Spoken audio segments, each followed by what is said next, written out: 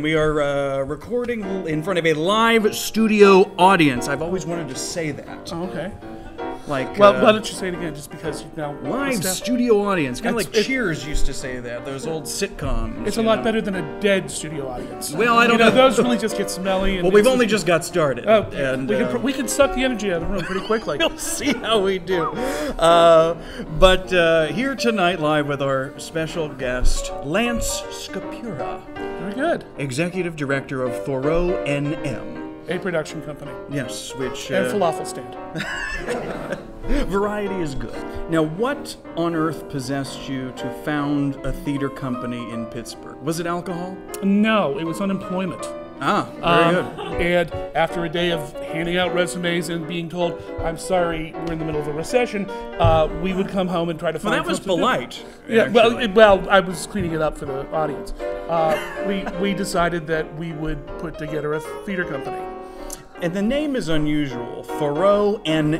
Mm-hmm. What does that mean? Well, absolutely nothing. All right, moving on. No, the story goes that whenever, again, we started off on unemployment, and whenever my managing director, Wendy Ray, who is also my good lady wife, we had a friend by the name of Elliot, great guy, one of the true poets in the world. I mean, he actually he wasn't a poet who was a janitor, he wasn't a poet who was a high school teacher, that's all he did. And Elliot had a lot of money. Well, he would buy when we would go out. So we always hung out with Elliot. He would read us some verse, we would have a couple of drinks, we'd hang around, but Elliot always liked to go to the same bar. And there was this one little bar, I think it was called Kylie's in Crafton. It's in where the bus station is right now, the busway station. The building doesn't exist anymore. But we were such regulars there that this one barkeep would see us coming in, and he would always say, in this thick Pittsburgh dialect, "Hey, look, it's Thoreau NM."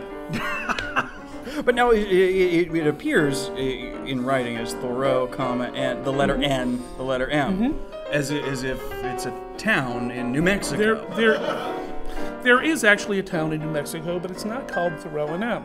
Surprisingly, it's called Through NM. Okay. It's spelled Thoreau, comma, NM. Wait, no, that's Thoreau. That is Thoreau. Well, it all depends on how you pronounce it. The guy who that's damn Thoreau. But the wonderful thing about this little town is that it's about 60 miles out of Gallup, and whenever you're driving from Pittsburgh to Southern California, which we were doing at the time, you go past this little town and it says Through New Mexico, and underneath it says no services.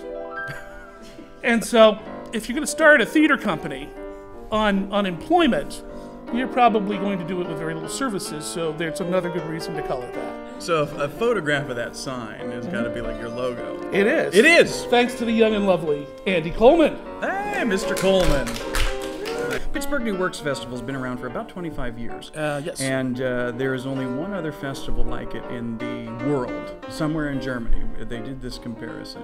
And they accept one-act scripts from all around the planet, and they choose 12 per year to produce for the very first time ever. And they're produced by 12 different theater companies in the city. So it's really sort of like striking the gong and bringing the Pittsburgh theater community together. Absolutely. And it's a month-long festival, which now performs at Off-the-Wall Theater in Carnegie. And yes, indeed. And Thoreau NM has been with a producer in the festival for how many years now? We started in year 3 whenever they expanded from a 3-week festival to a 4-week festival. Wait, year 3 of the festival? 3 year of the festival. It was our first year of producing. So, I mean, one of the things I like about the New Works Fest is that it's sort of a MacGyver theater, because you're doing on a shoestring. Absolutely, you're coming up. You've got these scripts. You want to produce shows so that the playwright gets the opportunity to see them and to see them in the full light of day. Unfortunately, you can't do a full set or anything like that because it's in repertory. You're doing 3 shows a night. You can only do it with this, that, and the other thing. So our budgets are literally into the tens of dollars. And one of the things is, as a director, there's a lot of different ways of directing. I'm sure you know, because you've directed. A lot of times you have to direct by putting your hand on everything and saying, you'll do it this way. And sometimes you just sort of let the actors play and let them do what they want to do.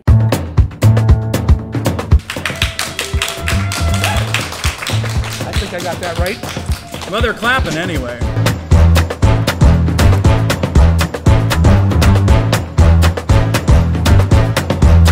A lot of times, Now that we know you're not psychotic, please carry on. Yeah.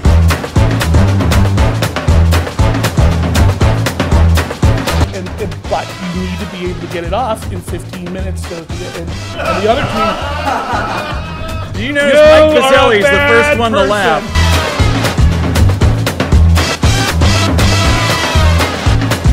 Hello, is it me you're looking for?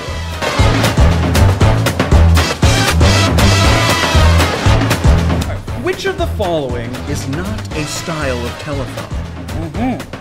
Ashtray, butter stamp, candlestick, Eiffel Tower, grandma's mustache.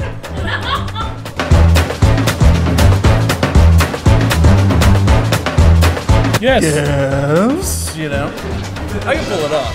You know, when I'm not doing these interviews, I live my life as Snagglepuss. Okay.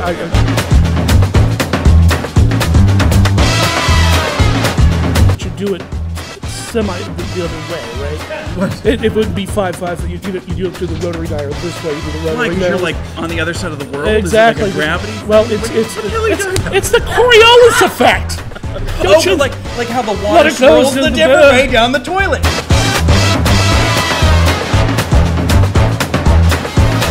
Water in those glasses? Oh no, this is high octane potato vodka, and in fact, with very little mixer.